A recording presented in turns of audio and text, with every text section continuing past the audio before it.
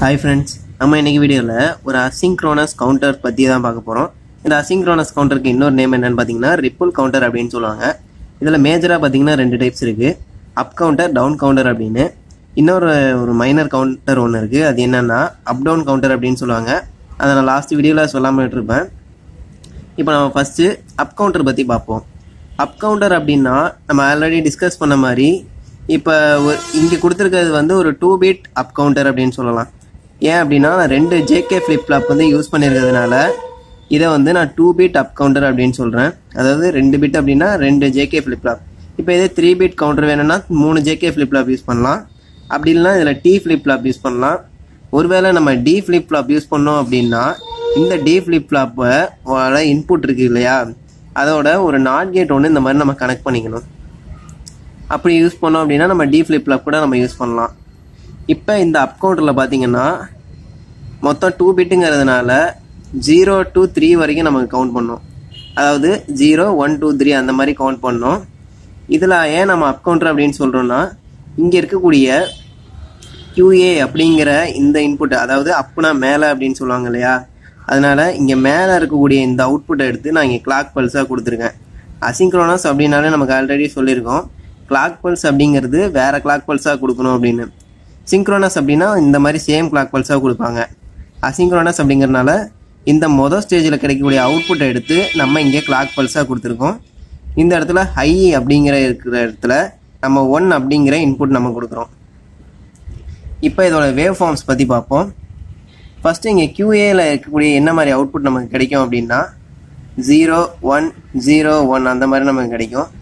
இப்போ ஒரு ஸ்டேஜ் அப்படின்னு பார்த்தீங்கன்னா ஒரு நெகட்டிவ் சைக்கிளும் ஒரு பாசிட்டிவ் சைக்கிளும் இருக்கும். அதுதான் நம்ம ஒரு ஸ்டேஜ் அப்படின்னு சொல்லுவோம்.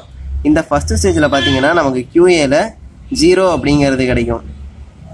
ரெண்டாவது ஸ்டேஜில் பார்த்தீங்கன்னா QAல நமக்கு 1 அப்படிங்கிறது கிடைக்கும். இது எதனால அப்படின்னா இந்த இடத்துல நம்ம ஹை அப்படிங்கிற இன்புட் கொடுக்கறதுனால ஜேக்கும் 1ங்கிறது இன்புட் தான் போகும், கேக்கும் நமக்கு 1ங்கிற இன்புட் தான் போகும். அதனால JK ஃபிளிப் ஃப்ளாப்பை நம்ம 1 1 அப்படின்னு இன்புட் கொடுத்தோம் அப்படின்னா ஃபர்ஸ்ட் 0ங்கிற அவுட்புட் கிடைக்கும், அதுக்கப்புறம் 1ங்கிற அவுட்புட் நமக்கு கிடைக்கும், திரும்பவும் நமக்கு 0ங்கிறது அவுட்புட் கிடைக்கும். இந்த மாதிரி நமக்கு மாறி மாறி கிடைக்கும். அதாவது ரேஸ் அரவுண்ட் கண்டிஷன் அப்படின்னு நம்ம ஆல்ரெடி டிஸ்கஸ் பண்ணியிருக்கோம். அதனால என்ன ஆகுது அப்படின்னா 0 1 0 1 அந்த மாதிரி நமக்கு மாறி மாறி கிடைக்குது.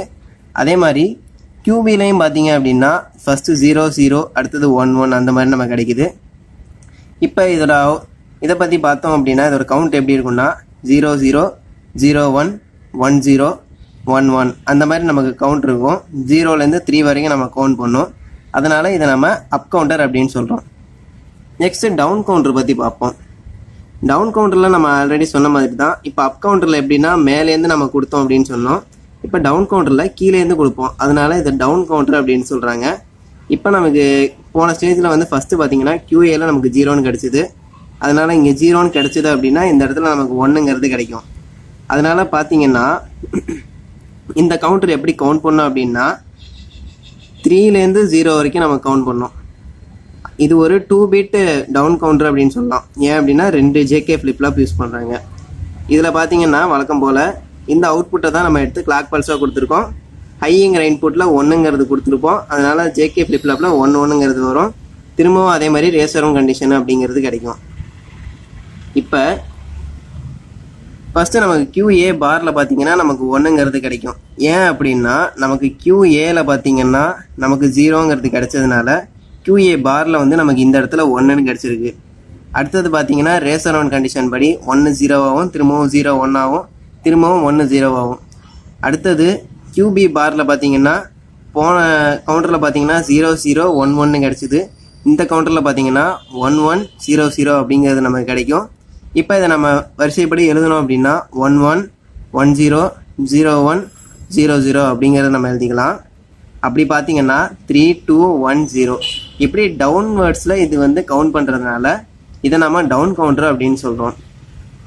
அடுத்தது அப் டவுன் கவுண்டர் பத்தி பார்ப்போம். இந்த அப் டவுன் கவுண்டர் கொஞ்சம் வித்தியாசமானது. ஏன் அப்படின்னா இந்த கவுண்டரை வச்சு நம்ம அப் கவுண்டராகவும் யூஸ் பண்ணலாம், இல்லை டவுன் கவுண்டர்ஸாகவும் நம்ம யூஸ் பண்ணலாம். இந்த கவுண்டரை இதுவும் வழக்கம் போல ஒரு 2 பிட் கவுண்டர் தான். நம்ம இதுக்கு எக்ஸ்ட்ராவா 3 பிட் கவுண்டர் இல்லை 4 பிட் கவுண்டர் வேணும் அப்படின்னா எக்ஸ்ட்ராவா நம்ம JK ஃபிளிப் ஃப்ளாப்பை ஆட் பண்ணிட்டு இருக்க வேண்டியதுதான். இந்த இடத்துல எம்ங்கிறது வந்து மோட் அப்படின்னு சொல்லுவாங்க.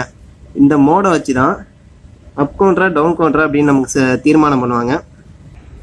அதாவது இப்போ இந்த மோடில் பார்த்தீங்க அப்படின்னா நான் 1ங்கிற இன்புட் நான் கொடுத்தேன் அப்படின்னா இங்கே இருக்கக்கூடிய எம் பார் பார்த்தீங்கன்னா நமக்கு 0 ஆயிரும். அப்படி 0 ஆனிச்சு அப்படின்னா இந்த 1ங்கிறது எங்கே போகுதுன்னு பாருங்கள், இங்கே இருக்கக்கூடிய கேட்டுக்கு போகுது. அப்படி பார்த்தா நமக்கு QA அப்படிங்கிறது ஆக்டிவேட் ஆயிரும். QAங்கிறது ஆக்டிவேட் ஆயிடுச்சுன்னா இந்த அவுட்புட் வந்து இந்த கேட்டு விளையாட்டி போயிட்டு இங்கே கிளாக் பல்ஸாக நமக்கு போயிடும். அப்படி பார்த்தீங்கன்னா இது ஒரு அப் கவுண்டராக நமக்கு ஆக்ட் ஆகும். ஒருவேளை நான் எம்முக்கு வந்து நான் 0 அப்படின்னு கொடுத்தேன்னா எம்பாரோட வேல்யூ வந்து நமக்கு 1ஆ கிடச்சிரும். இப்போ இந்த 1 பார்த்தீங்கன்னா கீழே இருக்கக்கூடிய கேட்டுக்கு போகுது. அப்போ QA பாருங்கிறது நமக்கு ஆக்டிவேட் ஆயிரும். அப்படி QA பார் நமக்கு ஆக்டிவேட் ஆகிடுச்சுன்னா நமக்கு இந்த கேட் விளையாட்டி போயிட்டு இப்படி வரும். இப்போ இது ஒரு டவுன் கவுண்டராக நமக்கு ஆக்ட் ஆகும். இப்படி தான் இந்த அப் டவுன் கவுண்டர் வந்து நமக்கு ஒர்க் ஆகுது. இதோட வேவ் ஃபார்ம்ஸ் பார்த்தீங்கன்னா நம்ம ஆல்ரெடி சொன்ன மாதிரி up counter down counter ரெண்டுத்தோட wave ஃபார்ம்ஸோட சேர்த்து போட்டால் இந்த அப் டவுன் கவுண்டருக்கான வேவ் ஃபார்ம் வந்து நமக்கு கிடச்சிரும். ஸோ இதுதான் அசிங்க்ரோனஸ் கவுண்டர்ஸ்க்கான மொத்த டைப்ஸ் அண்ட் டெஃபினேஷனும். இப்போ இந்த வீடியோ உங்களுக்கு பிடிச்சிருந்தா லைக் பண்ணுங்கள், ஷேர் பண்ணுங்கள். மேலும் உங்களோட சந்தேகங்களை கீழே இருக்கக்கூடிய கமெண்ட் பாக்ஸில் கமெண்ட் பண்ணுங்கள். மறக்காமல் நம்ம சேனலை சப்ஸ்கிரைப் பண்ணுங்கள்.